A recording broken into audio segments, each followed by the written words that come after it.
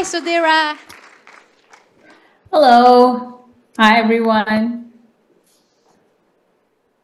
Nice to connect with the team at SparkLabs and the team at Taiwan. So I'm really excited to present to you today. Let me quickly share my screen to give you a quick intro before I do that and share some slides for the next 5 minutes. I'm Sudheera. I've been at Google for close to 7 years now, everything in Google Cloud and AI. I was one of the first product leaders joining Google Cloud, starting the Vertex AI platform, and that's given me the opportunity to build out the product roadmap for NLP, translation, and a lot of products at Google. With that, let me quickly dive into my presentation for today. So I'm going to share some of my thoughts on generative AI and the world of opportunities that it presents. So here's a quick narrative of what I'm seeing in the market. So generative AI is AI solutions that are capable of creating text, videos, sounds, images. These, what we call, these are modalities. So across all of these modalities, AI that can create text and images and video and sounds based on the data that it is trained on. And now we're seeing a huge transformation in the way these models are kind of creating various products within the industry. These Gen AI solutions are typically based on large language models. And I'll give you an example of a few of these as we go along. So here is a video, almost a multimodal video of a cat playing a guitar in France. And that was my prompt to one of the products called Runway ML. All I had to do was say, give me an image of a cat playing a guitar in France. And this took me 30 seconds. I got the image. And then all I had to do was like wag the tail. I want the cat to strum the guitar here, and it should move from point A to point B, and that's it.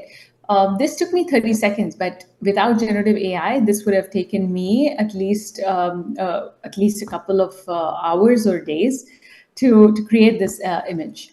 So that's what I'm speaking in terms of the power of generative AI and the transformation that we're seeing across multiple applications. So in the past decade, so the first decade of my career has been in B2C, and the second decade has been in SaaS and AI. And in the last decade, I worked on plenty of supervised machine learning models where we used to get label data from customers, train models for months, and then deploy models. And this could take at least half a year.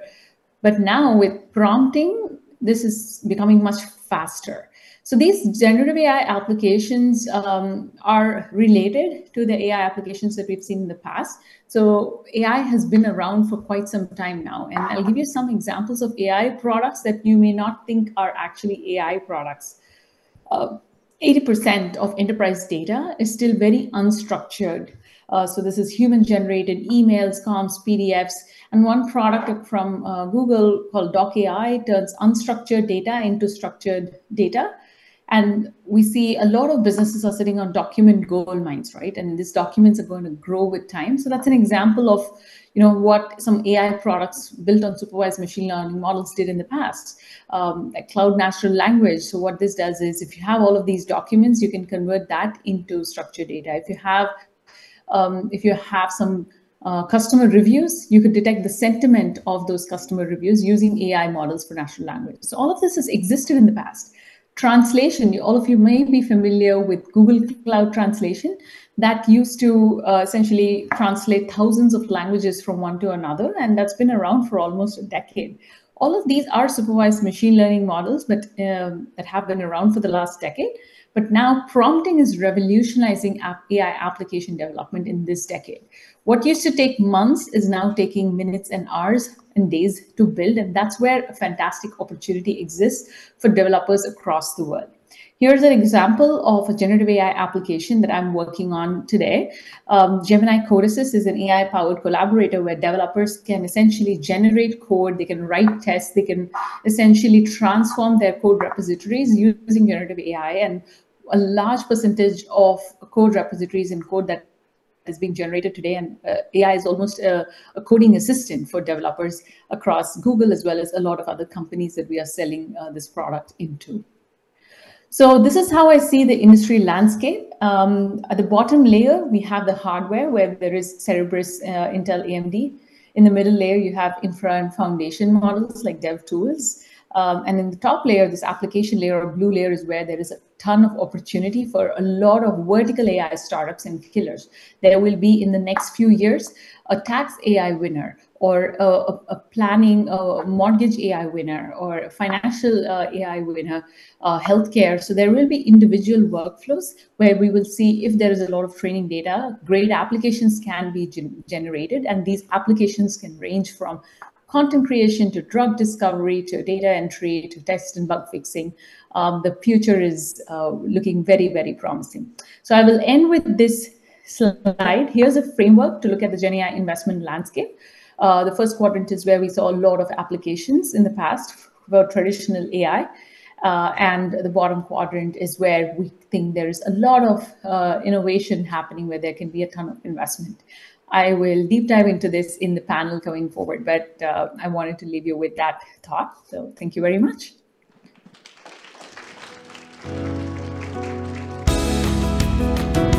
Thank you, Sudheera.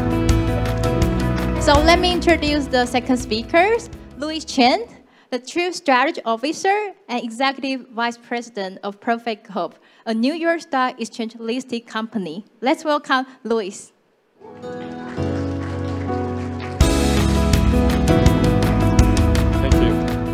Hello, everyone. I'm Louis from Perfect Corp. It's a company born and raised in Taiwan. So we are a Taiwanese company, just happen to be listed overseas. We are 9 years old, working a lot in technology, specifically in AI.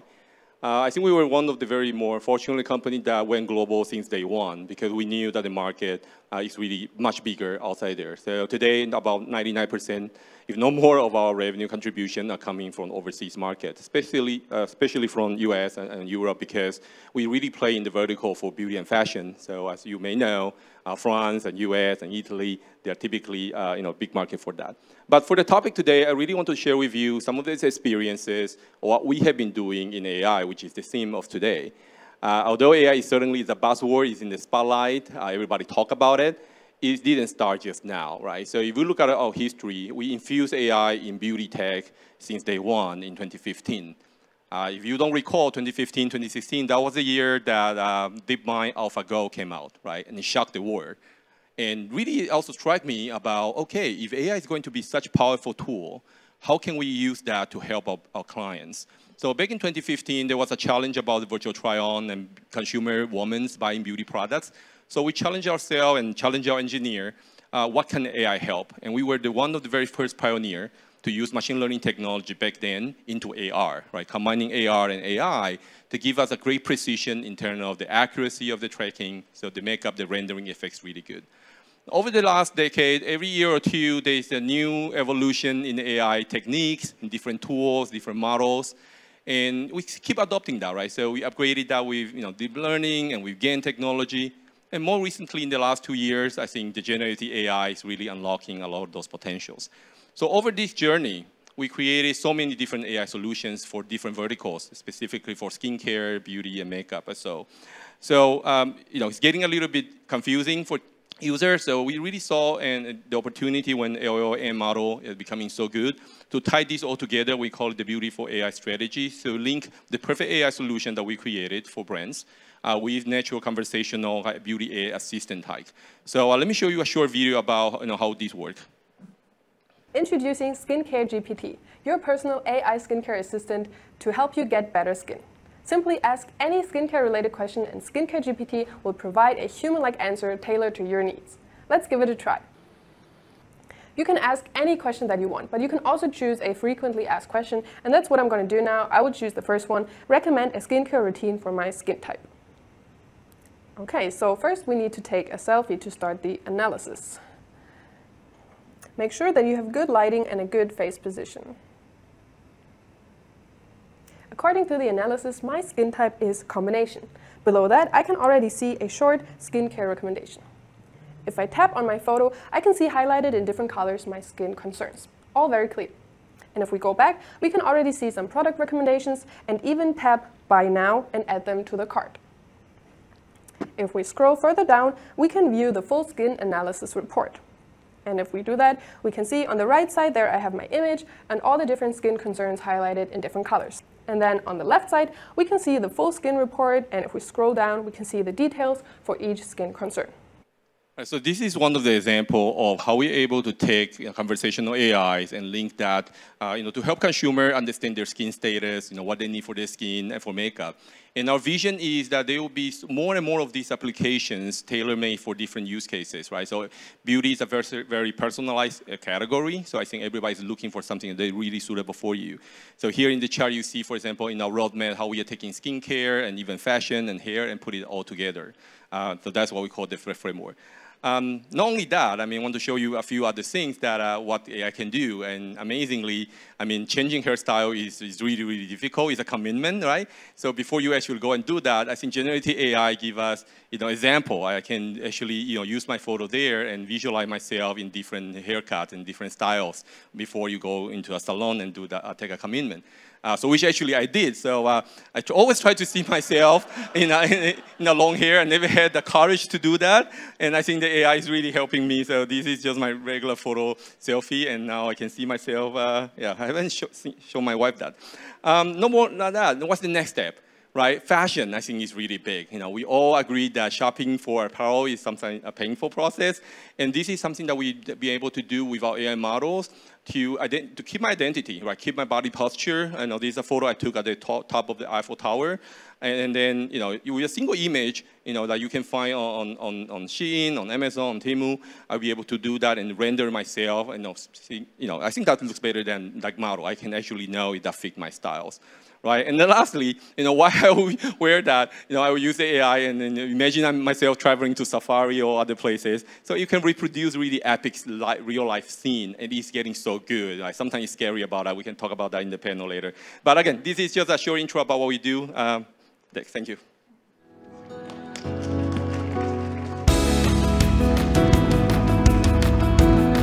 Thank you, Luis. So now let's get into today's fireside chat session. So we are very honored to have a very seasoned technology columnist to moderate the fireside chat session for us. So today we are going to have Tim Culpan, seasoned correspondent in Asia. So let's welcome Sudheera, Luis, and Tim to deliver the fireside chat session for us. Thank you very much. Good afternoon. I'm Tim Culpan. It's very nice to see a lot of familiar faces out here today. I think I've seen here at SparkLabs before. Many of you know me. I've been in Taiwan 25 years. Up until 2 days ago, I was working for a large international media organization, but I quit 2 days ago, and this is my first public event. I'd only turn up for Edgar, so Edgar's the guy who got me here. And of course, AI is the theme of the day. I might be the only person in this room who's not going into AI, but I might be replaced by AI, which is a very real possibility. Anyone here not actually in AI? Anyone still trying to do an e-commerce startup, for example, or a social media startup? If you are, I'm very sorry for you. Don't bother. But we've had great presentations from Sudheera and Luis, and we're going to have a chat now.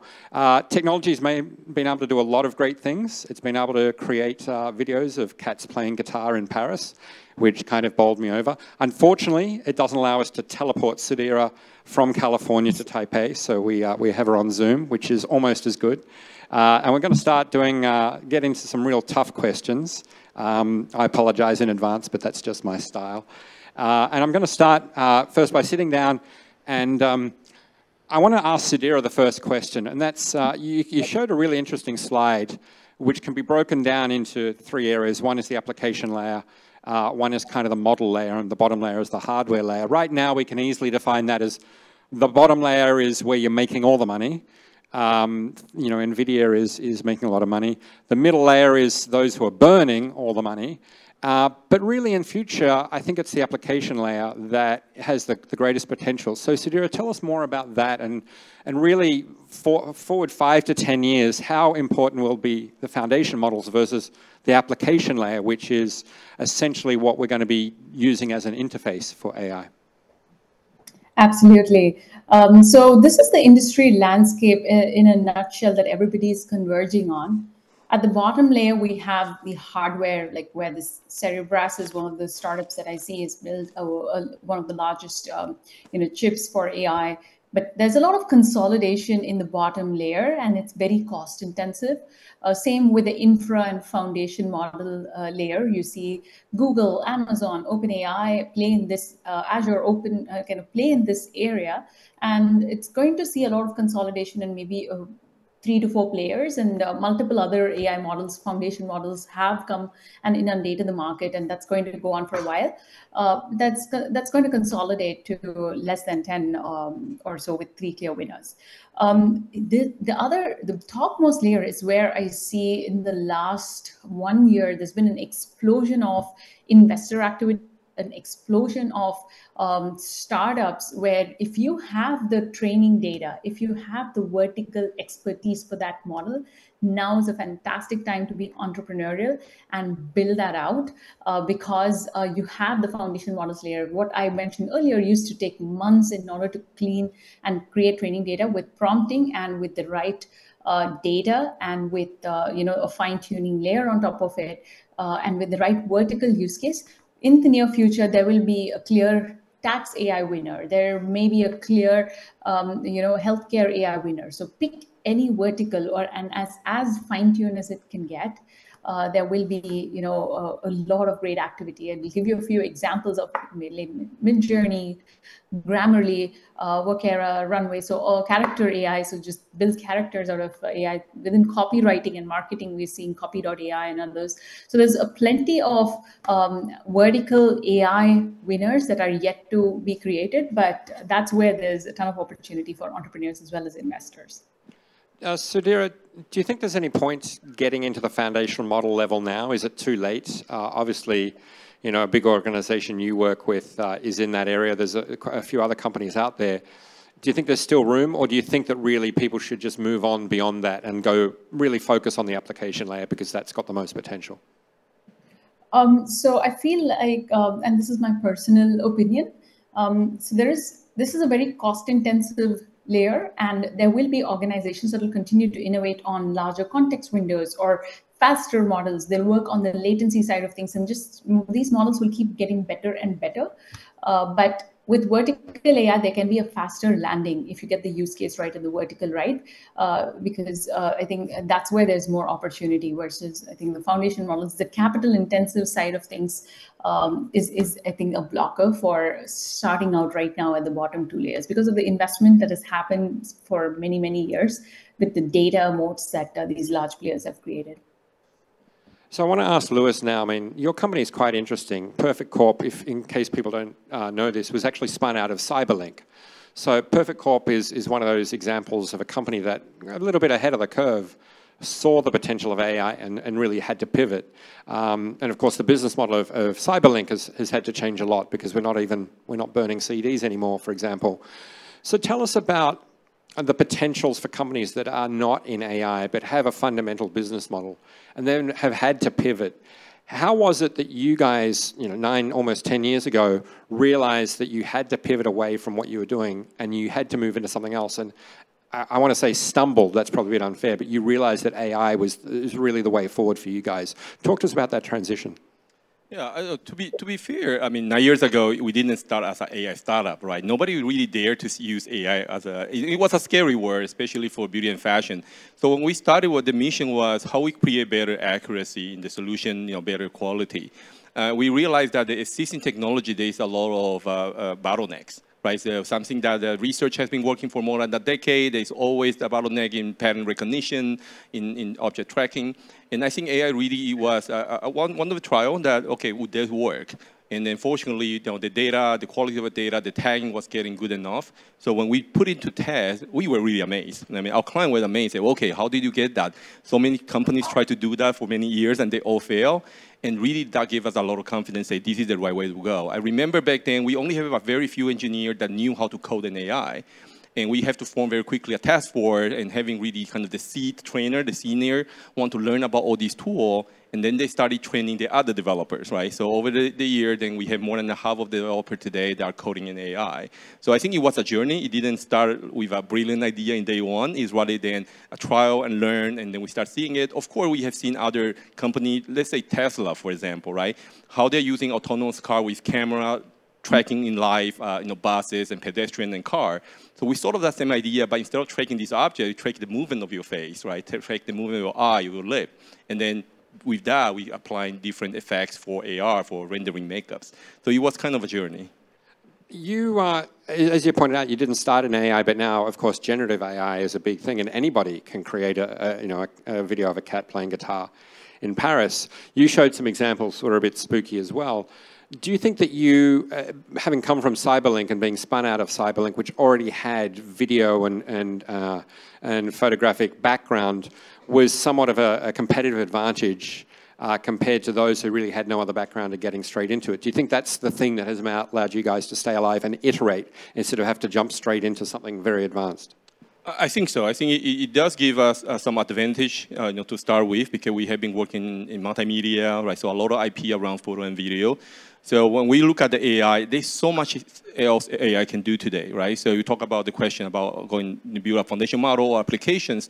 We really see that there's huge opportunities out there, and many of our clients and brands companies, they are either setting up AI committees or AI task force. Every company out there is trying to figure out what to do with AI. So I think, for startup in the room here or for ourselves, I think the opportunity might be to find something that is unique to you, that you have some knowledge about it. In our case, it's multimedia, it's photo and video. How we help consumer, right? Microsoft like to talk about Copilot. How you help consumer make better photo editing and video editing, with assistance of the AI, something that I can be doing, what Sudheera should show in minutes instead of spending hours. But if you're not already, have the benefit of coming from a company like a Google or a Cyberlink, what advice can you give to people out there who want to get into AI, whether you're an investor and you're looking out there for things? We've seen some demos here today, or you're just fresh out of college and you're looking for ideas, AI is the future, but you're not quite sure where. So what would you suggest people look at? I think the potential is enormous. I mean, we're running a lot of innovation tasks, right? Because things that the traditional wisdom that you think that is too hard, it cannot be solved, I think give it a try. I mean, the models that are out there, created by all these tech giants, and is ever evolving. Every 2 months, there's something new out there that is going to change your mind. So in the past, we may have been developing something and stuck in there for 2 years, and you kind of get into the idea that this is unsolvable. I think now is the time to revisit those ideas and say, maybe now with the AI power, it's really the timing. Maybe the timing was too early, when we did it. So to me, I think the recommendation is really be open-minded, right? Because the opportunity is really big there. There's a lot of technology created not only by the big company, but even in the startup community. In our team, in our company, we spend a lot of time researching those, right? Going to conferences, listening to other startups, going testing new models, and then finding opportunities. Sudheera, I want to ask you the same question. Where should people be looking to use AI today? If you're in any kind of job, there's so many possibilities out there. What do you suggest people who aren't even in AI right now should be doing, given all the potential and opportunity and tools?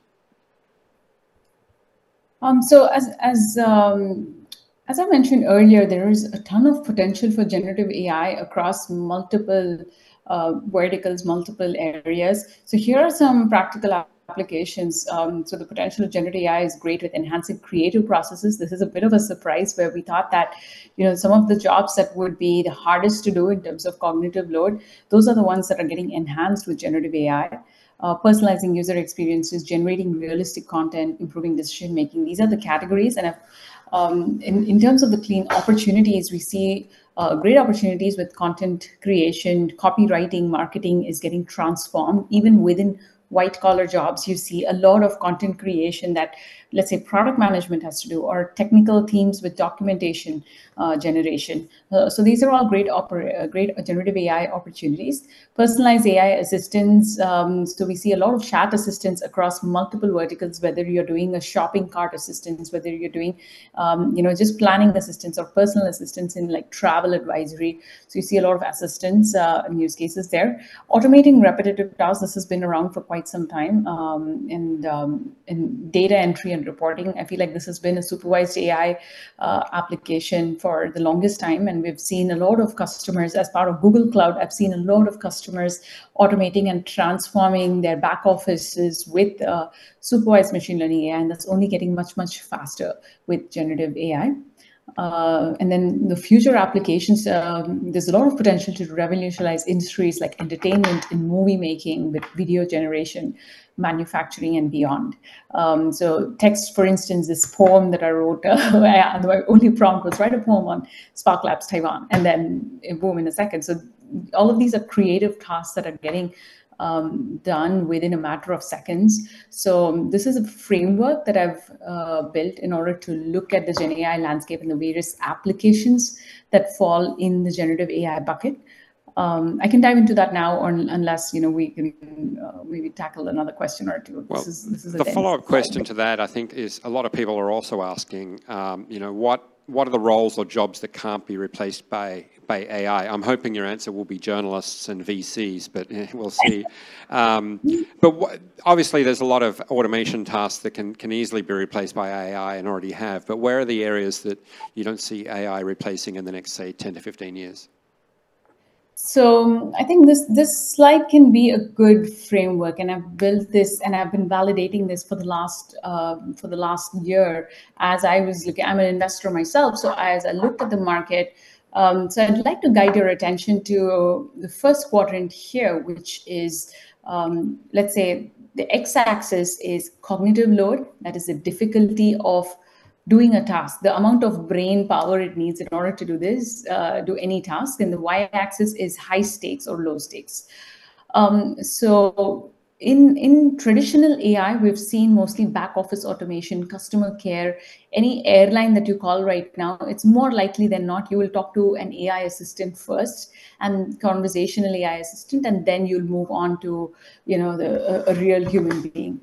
With content moderation on social media, and there's a lot of AI applications. So traditional AI, so that is getting replaced, and a lot of humans are getting replaced with AI in this quadrant 1. In quadrant 2, well, you will see a lot of investment opportunities for photo editing, for social media content, but then these can be fads. You will see a big spike in usage and then a drop. Because the cognitive load, these are essentially, the cognitive load is not that high, and the stakes, by that stakes, I mean the willingness to pay. Customers are not really going to pay for this, the applications that are going to get built in the second quadrant. So it's low stakes, and then it doesn't require too much of effort. You don't need a highly skilled labor to build AI in the second quadrant. Now, this third quadrant and fourth quadrant are where things get very interesting. This is where, with the third quadrant, if you want returns in the next 0 to 5 years, the foundation model game and tools and a lot of technology is already in place. So if you pick verticals in these sectors like content creation, media, movies, ed tech, task assistance, business comms, productivity tools, SMB tooling, gaming, and marketing, there is the tech is there for you to really make an impact in that industry, and there is more willingness to pay, and it's going to see some near-term returns if you get the vertical AI use case right. And to your final question around where we think AI will come in last in order to replace, well, this is where there is a lot of willingness to pay. This is a lot of dollars go into this bucket, and we'll see more breakthroughs come, and it will take 5+ years for fully automated AI. Currently, there will be assistive AI or co-pilots in this area where you will see coding assistants, but a full software engineer who is like automated with AI, that's going to take a few years. Right now, I'd say we are at 30%. Similarly, within defense and within search and discovery, within drug discovery. So these are some of the areas where there's very, very high cognitive load. It's a very skilled area. And AI is becoming an assistant in this. And we're not going to see, let's say, surgeries and surgeons kind of being automated using AI. But it's going to be a kind of high stakes. There's a lot of dollars if we're able to even provide an assistant in this area. So that's a great area to invest in for the long term. Thank you, Sudheera. I want to ask Lewis the same question. Obviously, you're in a business that really is replacing humans in many, many ways. You've probably, you and Perfect Corp probably put quite a few thousand humans out of jobs. What jobs are safe in the next 5 years? I think my view is, it's not the AI replacing the human. It's, the human who knows how to use the AI replacing the human who doesn't know how to use the AI. And sometimes it's just crazy, and collectively as a human, we make so many errors, and I'm sure what I'm saying here probably will be wrong in 2 years. If you asked me 2 years ago, or most of the people 2 years ago, that question, I think our traditional wisdom that, okay, they will be first replacing the blue collars, and then the white collars, and then the creative guys. Guess what? It's completely the opposite. The first got replaced were the creative guys, with the music composer, with the painters, right? And now you get into the office space, and we're talking about the white collar, right? So it's now the journalists, it's now, maybe, the other jobs. And so if you ask me that question, I think the physical world still is a very demanding challenge, right? And again, I'm not expert in robotics, but I feel that potentially will be, one of the last, barrier for humans to secure and hold to our assistance. Well, I'm happy to know there are going to be some jobs surviving after the AI revolution comes. Please join me in thanking Sudheera and Lewis for joining us today.